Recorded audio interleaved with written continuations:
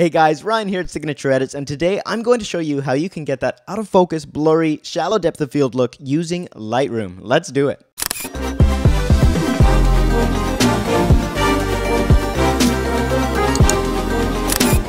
Alright, so first things first, you can actually download this image right now if you head to the description link below, download the raw file, and come back to the video and we'll do it together. Alright?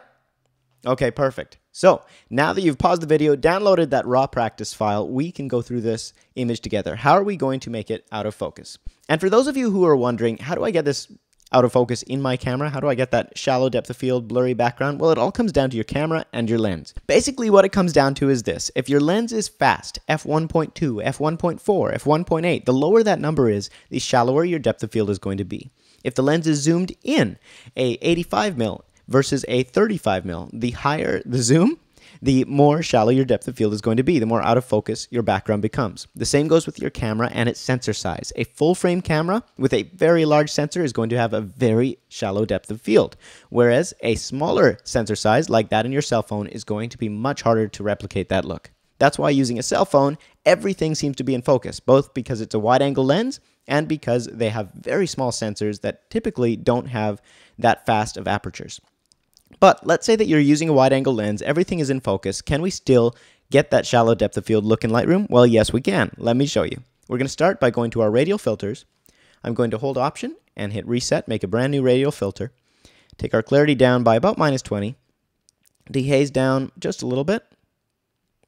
And sharpness all the way down, okay? Now what I'm going to do is drag this radial filter out and move it over top of our skateboarder. Now, if yours is the other way around, if it is like this instead of like this, all you have to do is press the apostrophe sign or the quote mark symbol on your keyboard, and that'll invert the mask.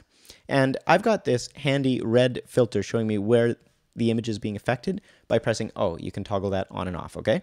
So I'm pressing O. That shows me exactly what's being affected. I'm going to just widen this mask and take our feather down just a little bit. And the feather is how it's blending into the rest of the image. Take that down just a little so that my skateboarder guy is not being affected, and neither is his skateboard. So we'll lengthen this a little bit. Perfect, just like that. All right, let's toggle that off. And you can already see that these parts of the image are being softened considerably. Things are looking a little more out of focus. That's great, but it looks really unnatural and weird because the rest of the image in behind skateboarder guy and the parts of the image that aren't being affected still are in focus. How do we fix that? Easy. We head up to our brush and we hit brush.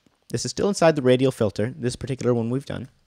But by hitting the brush tab, we can actually brush in the areas of the image that we still want affected inside of this radial filter. So I'm just going to take my brush and paint in here. Right now I've got my softening, my feather set all the way up. I can take it down a little bit, and my flow is up at 100 because I'm just doing a very quick mask up for you guys so that it doesn't take too long. So once I've got kind of the gist of it using a bigger brush, I'm going to zoom in and do the detail work. Perfect. So that's kind of good.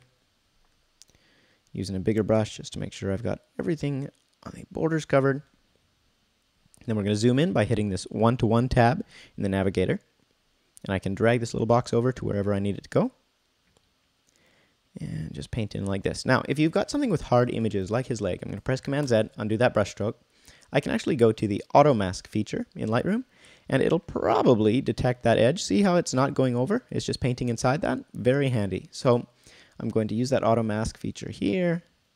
Sometimes it works, sometimes it is a little buggy, so you just have to watch it and make sure that you don't accidentally leave it on.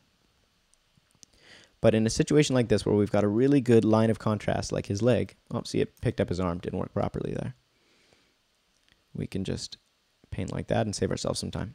So I'm going to fast forward a little until I've got this kind of finessed and where we like it, and then we'll continue. You can pause the video or skip ahead and see the rest of the tutorial. So I have gone through and I've painted pretty much the entire image where I need it to be.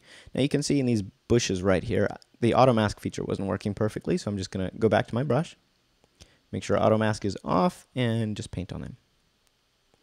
Perfect. And I can see a little spot around his eyes that still isn't quite done, but that's really detailed. So I'm going to take my flow down and I'm just going to kind of fade it in there. The nice part is this image is wide enough that we are going to be okay if we have it not perfectly masked out. All right, so now we got that in place. Let's get rid of our red filter by pressing O. Perfect, and we can see that already the image looks very out of focus compared to our before right here. Great.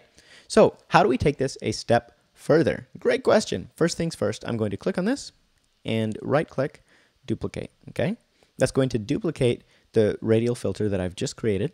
And this time, because now our image is getting a little weird, I'm going to take my clarity and reset it, my dehaze, reset it by hitting my mouse button twice. Just double-clicking will reset any tab back to its standard. And then I'm going to leave my sharpness at -100.